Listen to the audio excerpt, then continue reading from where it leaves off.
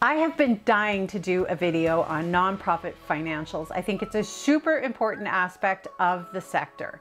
But I'm a nonprofit coach and I know a lot about fundraising and a lot about nonprofit marketing, but probably just enough about nonprofit financials to be dangerous. So I figured I'd bring in a specialist to talk to you today. So we have Rachel Peterson, who is a certified nonprofit accounting specialist, and she's here to talk to us about the nonprofit chart of accounts in particular. So with that, let's welcome Rachel.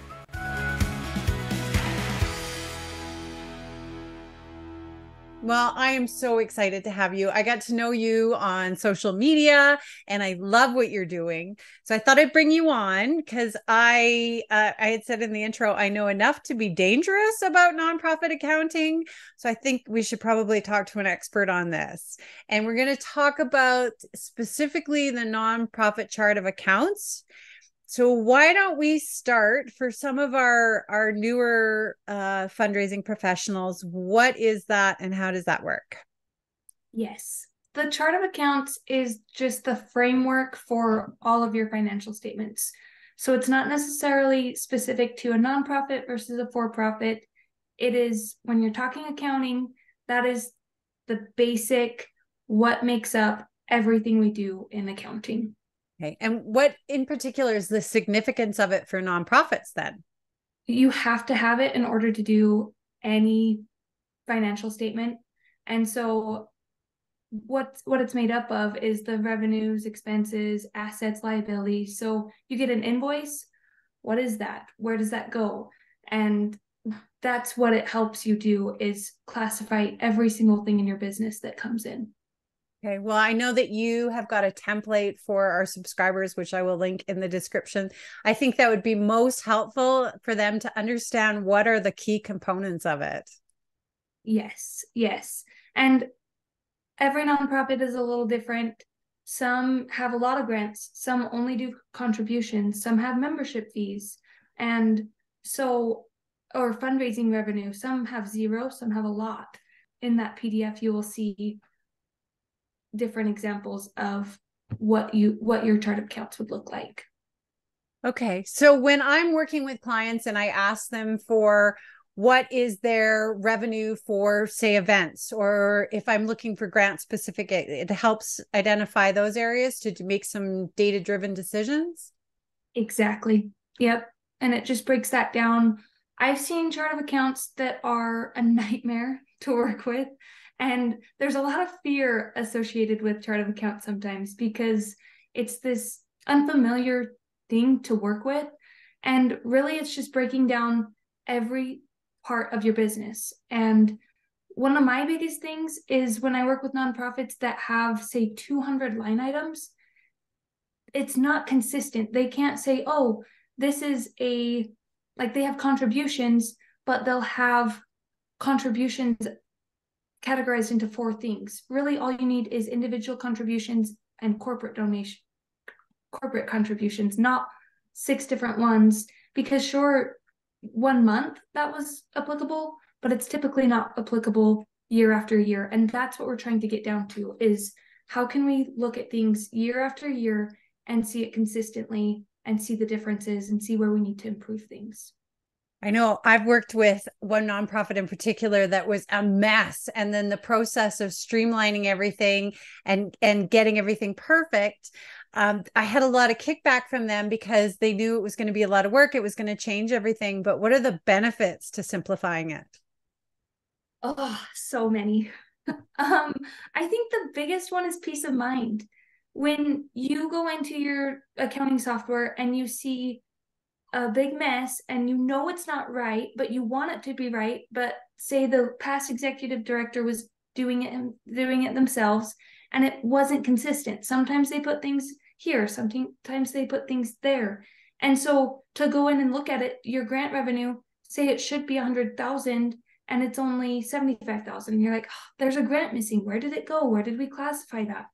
And if you don't have processes in place, you can't see those issues. You can't fix those issues because it's not consistent. It's not time over time the same process being followed. That was going to be one of my questions is what are some of the best practices and processes that nonprofits could follow? As an accountant, the one overarching thing that is taught is GAAP standards, and those are generally accepted accounting practices. And they're just a set of accounting principles that every accountant is governed by. And so that is how a chart of accounts is set up, is following the GAAP standards. Two that I would, I guess, highlight here are the consistency principle and the scalability. So when setting up a chart of accounts, you want to do it so that it's consistent. You time and time again, you can say, this is a contribution. And one example I have is office supplies. I get clients all the time that have office supplies and then a printing account. And maybe you're spending $1,000 printing materials, but in today's day and age, we just don't have that much printing. Maybe you're printing for a fundraiser, but that is going to go into fundraising expense, not printing. And so one that I always go and I look at is office supplies. I don't want 6 accounts under office supplies. I want, say, your anything that is kind of one-off. You went to Staples and you needed something. You went to Walmart and you needed something. Yes, you could create different expense accounts for each of those, but in reality, you don't need to track it, and it doesn't actually help your financials. And that is what we're trying to accomplish, is a big picture of where things are going. Not, oh, I went to lunch with this funder that wants to give us money. Where should I put this? Maybe I should create a new account. No, just put that in Mills. It doesn't matter. Yes, or put it in fundraising. But setting up how you want to classify things and not changing or varying from that is the most important practice within that. And speaking of putting it in fundraising, I know that a lot of nonprofits really want to keep their cost of the dollar down on their fund development. So what are some ways that what are some different accounts that we can use for, you mentioned printing. Could we put printing in office supplies and meals in meals rather than fundraising so that we can keep that cost on the dollar down? Yes, because it's an admin expense. You have to do those administrative tasks in order to operate.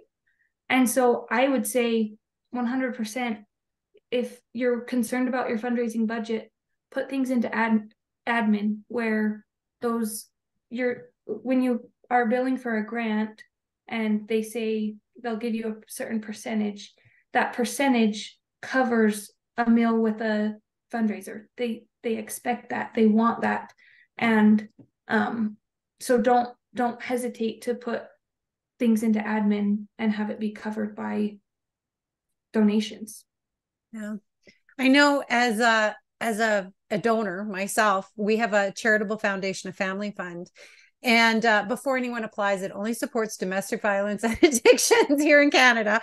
But I look at the financials and I don't want to just see the annual report. I want to see the audited financials to be able to make decisions and see how are they spending their money and are they organized? And you can tell a lot by an organization in terms of how organized that their financials are versus how organized they are as well.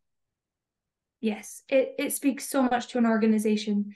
And what nonprofits, a huge thing that they differ in is everyone can see their 990 every year, where a for-profit, you don't see the financials ever. The tax returns never get seen by the public unless you're publicly traded, and that's a whole nother thing. But for a nonprofit, no matter how small you are, your 990 goes into a public database and anybody can look at that. And so if you want funding, you have to have a solid foundation of financial reporting, or else donors really struggle to give to you because you're not prudent with your funds. You're not like tracking things correctly. Okay. Now you mentioned 990. We should specify Canadian or American.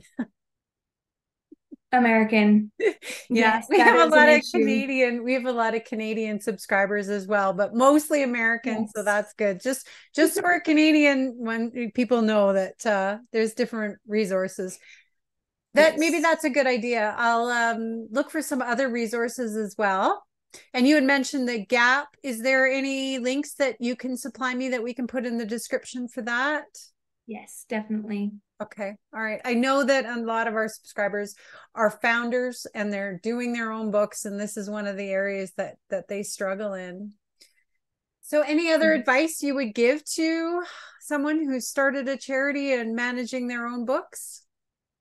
Yes, my biggest thing is simplify. If you have a chart of accounts that you're just overwhelmed with, that you don't use accounts, simplify, get rid of them, merge them. There's so many options, and software makes this so easy. But if you're constantly wondering, oh, should I put it here? Should I put it there? Make it one account. One example is dues and subscriptions or software and subscriptions. Lump that all together. There's no point in saying, where should I put this, when it doesn't matter. You need big buckets to actually function. And the one other thing I would say is one of my favorite quotes, which I will paraphrase, is nonprofits rarely fail because of their mission or purpose. They fail because of their policies and procedures are not in place. And that's what I've seen. And as sad as it is, without those policies, without those procedures, you just can't make it because you don't know where your money's going. You don't know what's actually happening in your nonprofit. And so I'd say take the time to make it happen, make it a priority, and go chase your mission.